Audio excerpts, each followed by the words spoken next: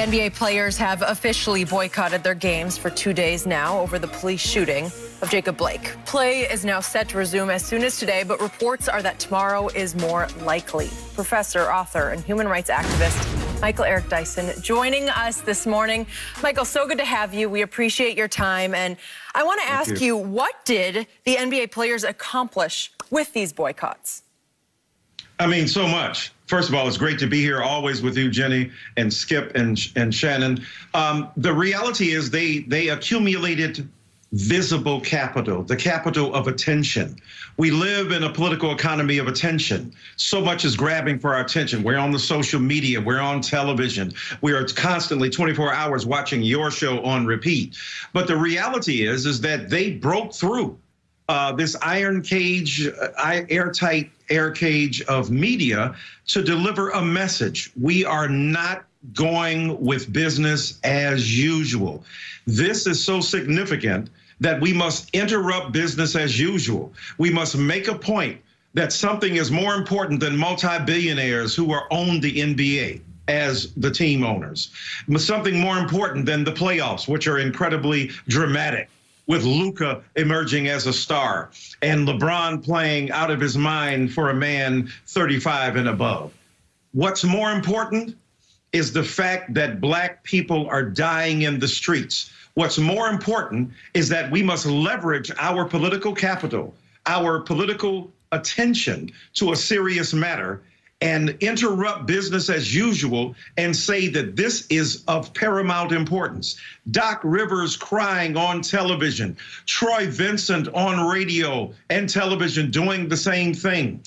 Two men of esteem, august, solid, solemn gentlemen who are not easily given over to every whim and caprice, every emotional wind to blow.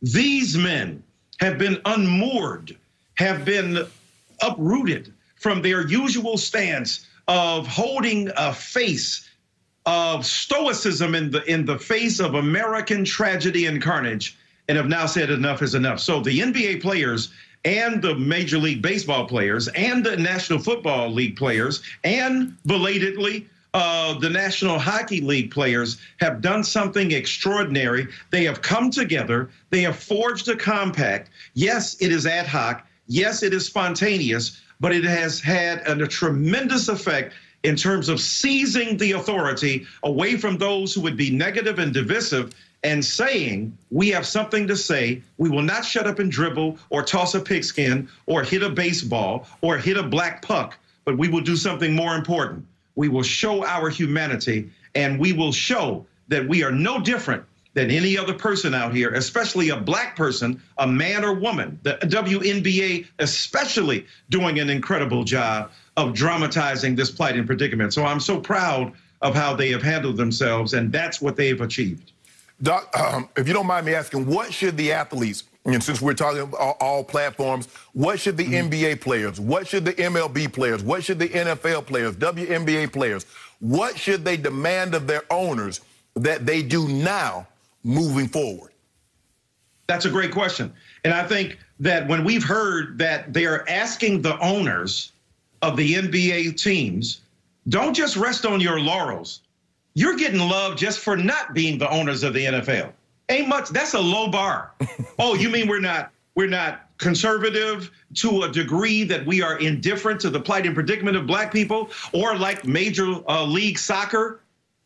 With one of the, major figures there saying some horrendous things. The reality is that they've got a low bar, but you got to do more than that. You can't just be nice. You got to be effective. You can't just be interested in the future of African-American people. After all, you employ a great degree of them, and your product is their body.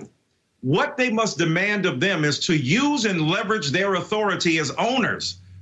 Brother Mark in Dallas, Brother Michael in Charlotte, and many of the tremendous owners in Philadelphia, you got to, and they've done an extraordinary job of criminal justice reform. Look at what has gone on in Philadelphia. An owner of a team, or a partner, I think as they're now calling themselves, can say to the criminal justice system, what you're doing is wrong. You must have prosecutors who are concerned about calling a grand jury in the cases where black people are dead or die at the hands of police. And if not, we've got to vote you out of office. Talk to some of your friends. You know, I think about that line from The Godfather when they met, Godfather 1, when they met around the table. And they said the Godfather must share so many of those politicians that he collects as so many trinkets. Yes. Well, you do the same thing as an owner of an NBA team. You got connection. So now all your bragging has to be brought to bear. Oh, yeah, we got politicians. We got political figures. We got billionaires. Then use your effective relationships with them to demand police reform, to demand an end to qualified immunity. Now, you can't wave a wand and do that, but raise your voice. Can you imagine if the owners of the NBA would come out and say, these are some specific things we have to fight, stand your ground laws in 20 states that essentially arm white men overwhelmingly with guns to be able to kill black people with the Castle Doctrine? These young men and women have become specific and particular. Now it's up to the owners to own up to their responsibility of finding simpatico with these black men and women and these Latinx men and women and these European and white brothers and sisters, and find a way to speak to the issues that need to be addressed. So, Dr. Dyson, as usual, I appreciate the power of your words. Thank you, My sir. question for you is this. Did the NBA players go far enough in your estimation? Did they wield enough of their power? Should they have boycotted longer? Should they have gone to the nth degree and said, no more playoffs, we're done for this season? Did they go far enough to make enough statement? And yet it's conflicting for me because they still have the bubble. They still have their platform. They have now walked away from it briefly, and they're back on their platform, and they can speak out from that platform. So which did they go far enough in your opinion? I think they absolutely did. Look, they're living in the real world, right? When we talk about realpolitik, the real world, this is the real deal. And when you leverage your authority, you have to do so within the context of the structures that you have to abide by. Robert Frost, the great poet, said, freedom is moving easy in a harness. You do have a harness, yeah, but you're moving easy in the harness. Yeah. And when you think about that old story, you got a chicken and a pig having a conversation. Hey, let's both make a contribution for breakfast. Oh, okay. The chicken, what do you have to do? I have to give up an egg. What does the pig have to do? You got to give up your behind. You got to die in order to make breakfast, right? So are you a pig or are you a chicken? And so the reality is that the players understood. The owners do have options. We can cut y'all out. We can suspend the CBA. We can make it hard on you, force majeure, right? They can, all kind of Latin terms they can deploy to jack things up. Now, this is owners. These are owners who claim to be ostensibly committed to the same interests of those players, but they also have their bottom line. So you got to understand what the bottom line is. But the beautiful thing about the Clippers and the Lakers, we're willing to shut it down. That sent a signal that I don't care how much money you got. I don't care what you're doing. If you're going to be in league with Muhammad Ali, did Muhammad Ali not give it all up? Yep. As did he not sacrifice the entire livelihood that he had in order to make a bigger statement? Now, thank God they didn't have to do this, but I think they went far enough in this sense. The players, and I know Shannon has made this point before, and so have you, Skip, and the wonderful Jenny, the players now have to forge connection with other groups who do this for a living, right? They ain't professional social activists. They use their platform to leverage their authority, but they should also make visible African-American Policy Forum with Kimberly Crenshaw, Judith Brown Dennis, with her tremendous group. Think about Sherilyn Ifill with the Legal Defense Fund of the NAACP.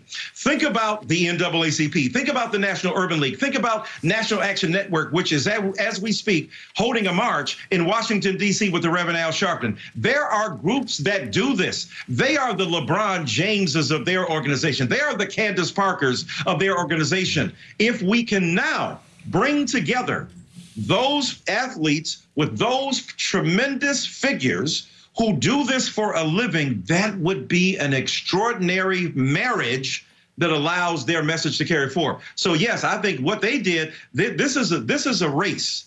They carried the baton the first length. They got out in front. Now they're handing the baton off to others. Now they're still in the race. They're still competing in the larger games. They will do what they have to do, but they need partners. And those partners have to be those organizations and leaders at grassroots and organized leaders among the elite who have been doing this for quite some time. Doc, you know, we go back and forth, and I've heard a lot of people, and I know, and you and I have talked about this, with the people that say, well, they need to stop protesting and doing because protest doesn't work. But I don't think people realize that protest does work for the simple fact that there's a lot of legislation that have been enacted that was a direct reflection of because of the protests. And the Justice Department said the greatest singular legislation ever enacted was the Voting Rights Act of 1965, which was brought out by a protest on the march from Selma to Montgomery for voting rights because they were being disenfranchised. You're dropping more science than Einstein on here, brother. There's no question. And look, somebody tell Bruce Arians, love you. Glad you got my man Tom Brady, the GOAT. So don't be messing with my man, the GOAT down there. Just get him right now. Get him some receivers. You got them, right? Don't do the Aaron Rodgers where you just jack him up, hire Jordan Love, ain't got no weapons, all right? So let me just get my bid in for my man Tom Brady. But Bruce, where you at, Bruce?